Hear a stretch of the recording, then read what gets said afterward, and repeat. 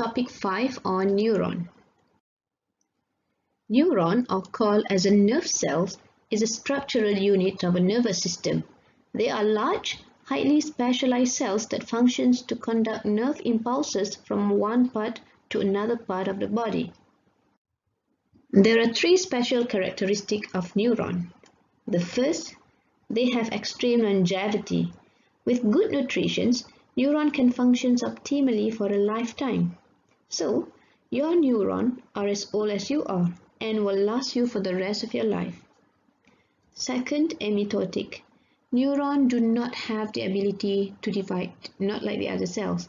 They cannot be replaced if destroyed. But there are some regions in the brain that contain stem cells that can produce neurons throughout life, such as olfactory epithelium in hippocampus and subventricular region. And the third characteristic, neurons have exceptionally high metabolic rate. Neurons have the highest energy demand. They require continuous and abundant supply of oxygen and glucose.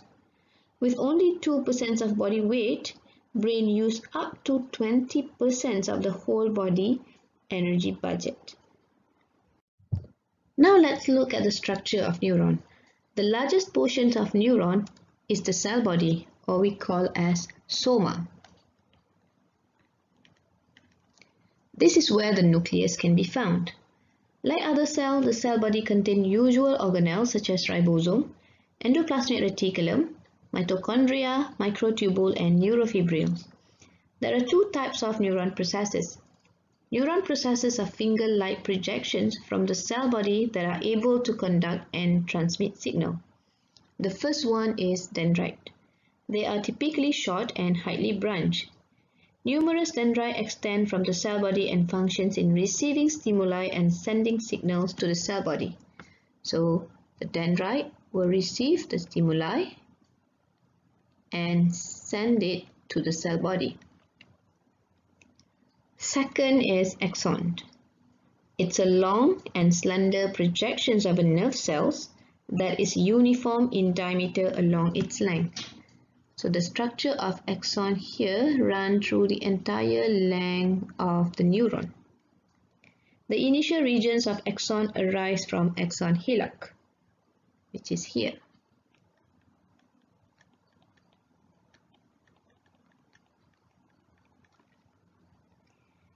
Axon conduct nerve impulses away from the cell body, can be to another neuron,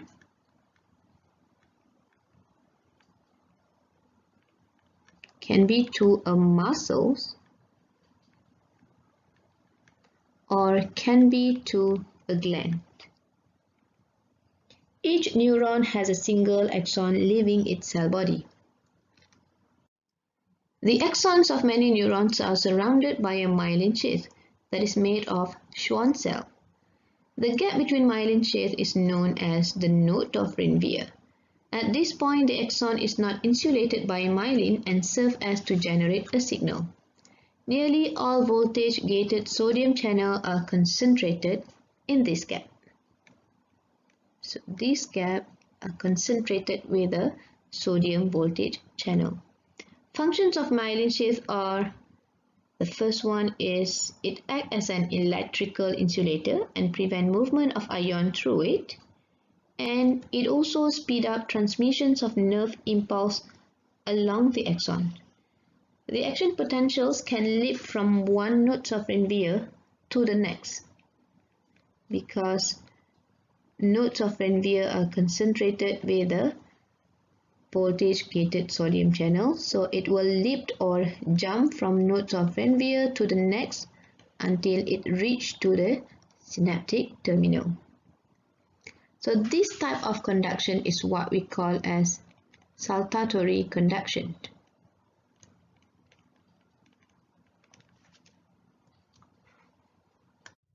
Besides neuron, there are other cells in the nervous system that we call as glia.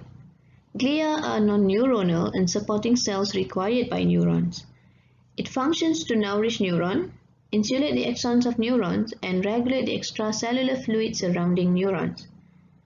Glia in central nervous system include astrocyte, which is here. Astrocyte is a star-shaped cells that functions to maintain neurons' working environment, such as to control neurotransmitter around synapse. It helps to support neuron and supply neuron with the nutrients. Second are oligodendrocyte, which is here. So oligodendrocyte functions to myelinate neuron in the CNS. So they have the same function as Schwann cell.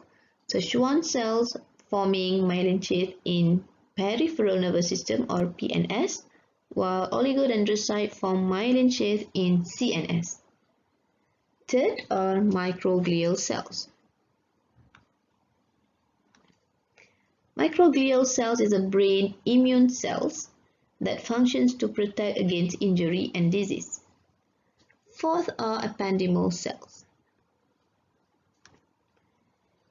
Ependymal cells line spinal cord and ventricle and help to create cerebrospinal fluid.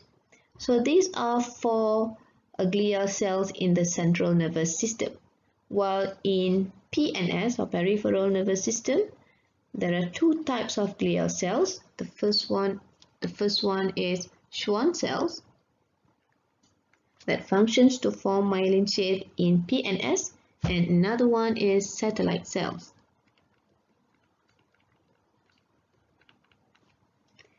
Satellite cells perform similar function as the astrocyte. There are three types of neuron. One, sensory neurons. They convey signal from sensory receptor to CNS. So here, they receive the information or stimuli from sensory receptor and send it to CNS. So in this drawing, the cell body and dendrites are black and the remaining axon is red in color. Sensory neurons transmit information about external stimuli such as light, touch, smell, blood pressure, and pain. Second type is interneurons. They connect sensory and motor neuron and with other cells in the CNS.